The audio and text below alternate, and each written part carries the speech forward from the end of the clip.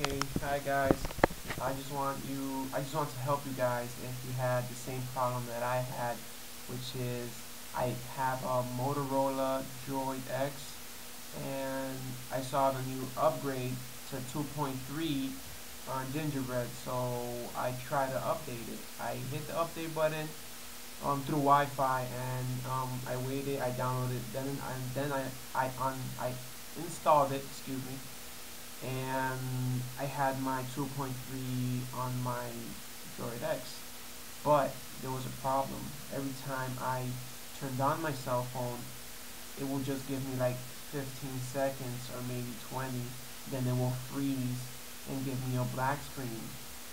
I tried hundreds of times taking out the battery, putting it back in, and none of that resolved the problem. But if you guys have this problem, this is what worked for me, and I know it's gonna work for you guys. With those 15 seconds, try to eliminate all the apps that you have on your 7 displays. Try to eliminate as much as you can, as quick as you can.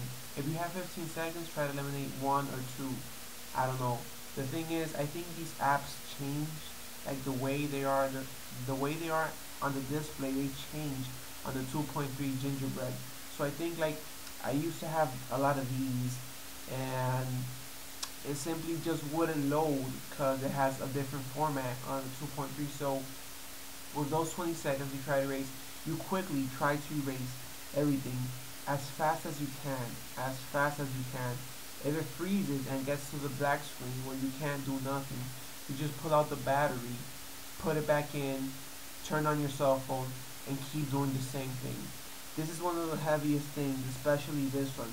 Try to eliminate this one first, as fast as you can. You eliminate it. Then you come here. These are especially heavy, heavy, heavy, and won't let your phone start after upgrading to a 2.3. So you have to quickly select them, eliminate them, and if your Droid freezes, just pull out the battery, put it back in, and you'll see that you won't have 15 seconds. This time you'll have like 30 seconds, or this time you'll have like 40. It will be improving to the moment that you'll erase everything. This one's also kind of heavy. You also erase that, and you're gonna see that eventually your phone's gonna start syncing, and it's gonna start reacting how it's supposed to, and then it's gonna tell you how it successfully got installed.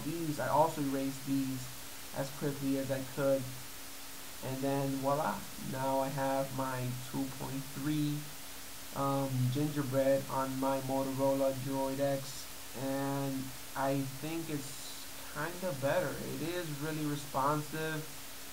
It is. I see that these lights, they turn on a little bit brighter, kind of like that. Have a new couple of features. As you see, the font is not black with white letters, but it's white with black letters. You have these buttons here, and I think it's very good. But I actually, with this video, just wanted to help you guys with the black screen after upgrading to 2.3. So you guys do that. This worked for me. It's 5:40 a.m. I did not want to sleep without a cell phone. I got crazy. I thought I had to format it. No format is needed. You don't have to do anything. You just got to do what I did, and hopefully this video will work for you. So I'm asleep now, and good luck.